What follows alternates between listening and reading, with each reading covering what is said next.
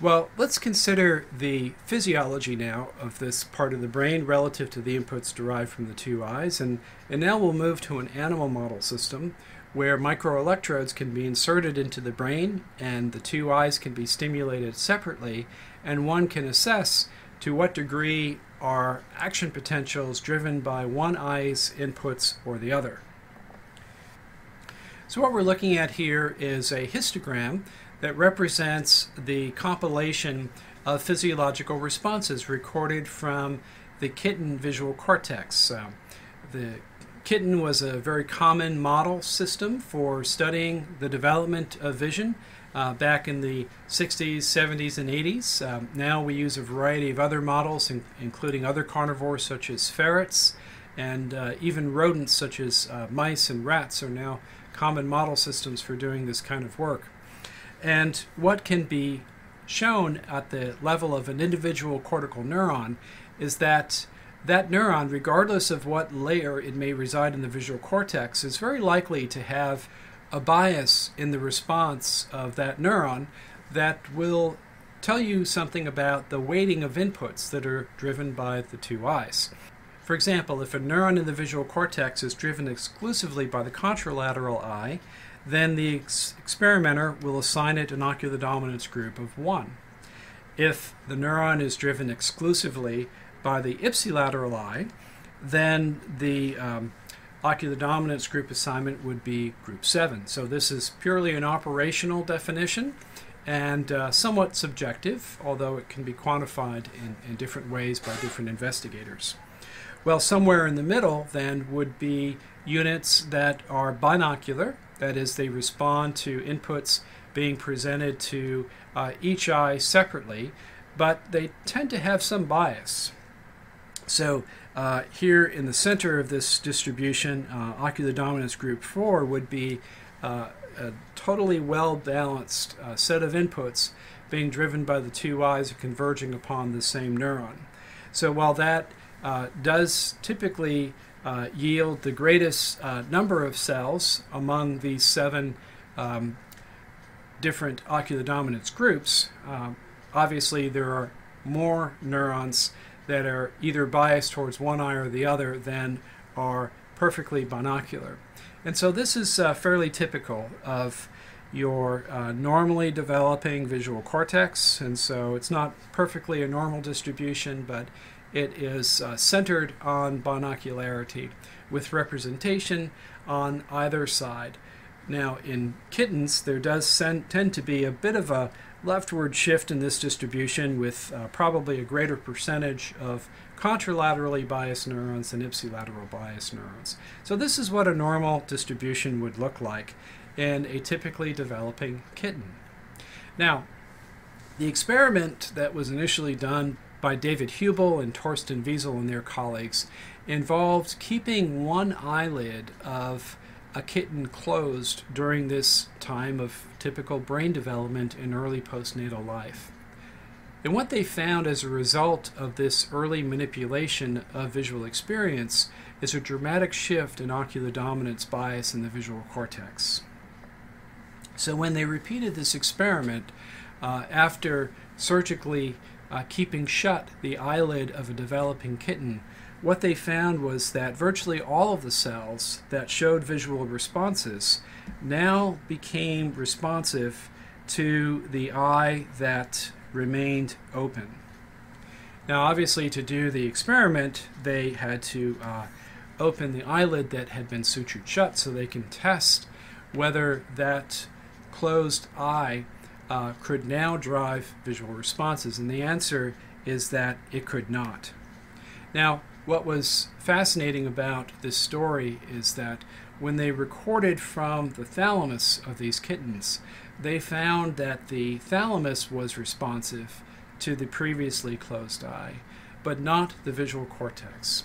So this indicated that there was some change at the level of the cerebral cortex that was primarily responsible for what appeared to be an acquired blindness of that closed eye.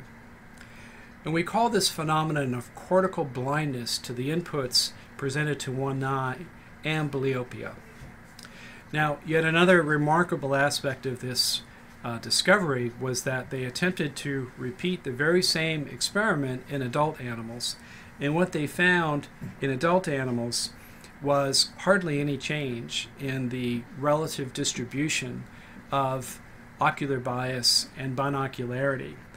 And when they repeated the very same experiment initiated not at birth but at 1 year of age, what they found was essentially a normal distribution centered on binocularity.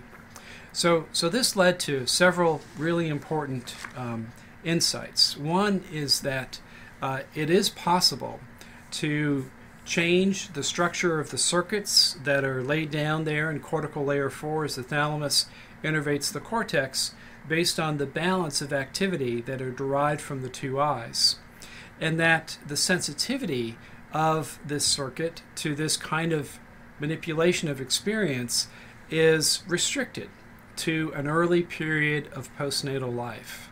And this allowed for the definition of what we now commonly call a critical period. So there is a critical period in early life where these circuits are sensitive to changes in activity-dependent modulation of ongoing neural activity by sensory experience. Now, subsequent investigators went on to ask what actually is different about the circuitry. What was discovered is what appears to be a regression of the terminal arborizations of the afferents from the lateral geniculate nucleus to the ocular dominance columns that are representing the deprived eye. And commensurately, there is an exuberant growth of the terminal arborizations of those geniculocortical projections that are being driven by the open eye. So rather than having a balance of ocular dominance columns, the greater expansion of the cortical territory of the afferents that are driven by the open eye accounts for an increase in the size of the ocular dominance columns that serve the open eye at the expense of those columns that serve the closed eye, which tend to be reduced both quantitatively in terms of numbers of synaptic connections, but also in terms of the spatial extent of their terminal arbors.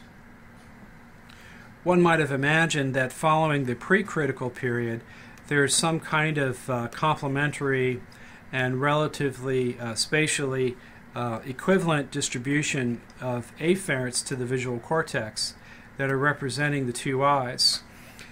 And as the critical period begins to ensue and this circuit becomes especially sensitive to the impact of experience, what one might discover is an expansion of afferents that serve the open eye and a regression of those afferents that serve the closed eye. And this is indeed the anatomical picture that was observed by Hubel and Wiesel and Simon Levay, Carla Schatz, and many others since their time doing these kinds of experiments in kitten and, in some instances, rhesus macaque visual cortex.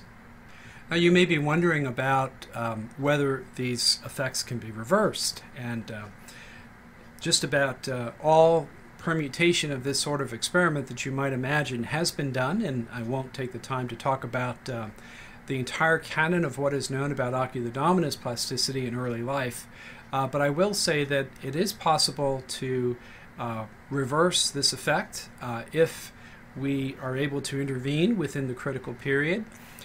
If not, if the critical period passes and intervention does not begin during that critical period while that window is open, this can result in a lifelong visual deficit. This cortical blindness for the deprived eye may persist across the lifespan.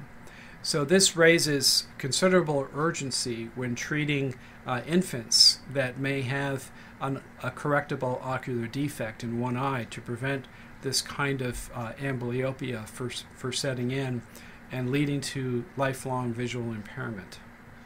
Well, for those of you that are interested in vision as I am, I hope you find this a fascinating paradigm. to learn about. For those that aren't particularly interested in vision, I want you to know that ocular dominance plasticity has remained a gold standard in the field of developmental neurobiology for understanding the influence of experience on brain development in early life, and continues now some 5 decades after the seminal discoveries on this topic were first made. This remains the gold standard in the field of developmental neurobiology. But with any kind of gold standard, one does have questions. One might wonder whether this general lesson that we've learned about studying ocular dominance column development truly applies to all kinds of circuits in the developing brain, or are there some somewhat idiosyncratic features of this story that might limit our ability to generalize. So what I'd like to do is to suggest that indeed perhaps the latter is the case.